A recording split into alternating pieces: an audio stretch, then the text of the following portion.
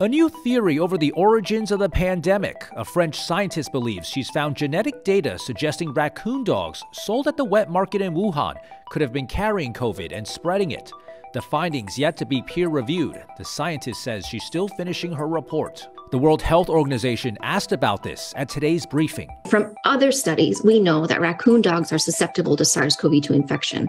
So we need to make clear that the virus has not been identified in an animal in the market or in animal samples from the market, nor have we actually found the animals that infected humans.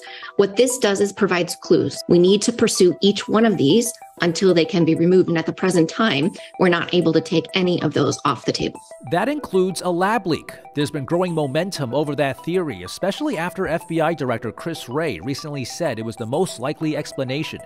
Where do you think COVID originated? Let me know in the comments below.